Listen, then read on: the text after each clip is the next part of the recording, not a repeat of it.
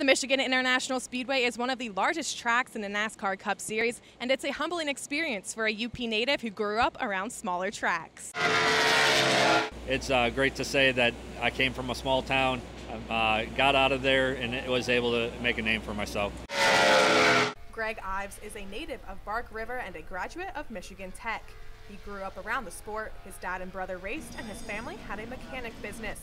Whether it was dirt, ice, or asphalt, short track racing is what Ives fell in love with at a young age. And all it took was a family reunion in 2003 to propel his career with Hendrick Motorsports.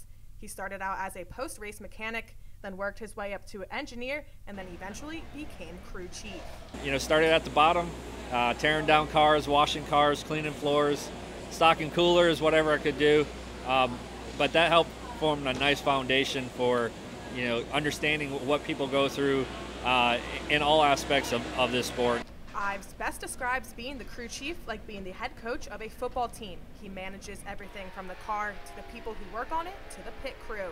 You kind of have your hands over everything and everybody, and then you're able to micromanage certain positions. I have an engineer that works on simulation, I have an engineer that works on aero, a car chief that works on the car, a pit crew coach that works on the pit coach. And life comes full circle. As a kid, Ives watched drivers like Dale Earnhardt and Jeff Gordon, and as the crew chief of the number 88 team, he got to work for his favorite driver. It's pretty awesome seeing pictures from the stands at Jeff Gordon's car going around turn 3 and 4 and around the racetrack. And he was my favorite driver, so for me to be able to crew chief him later in his career, and you never really think about it till it's done and over with, but it is truly special to be able to crew chief with greats like that.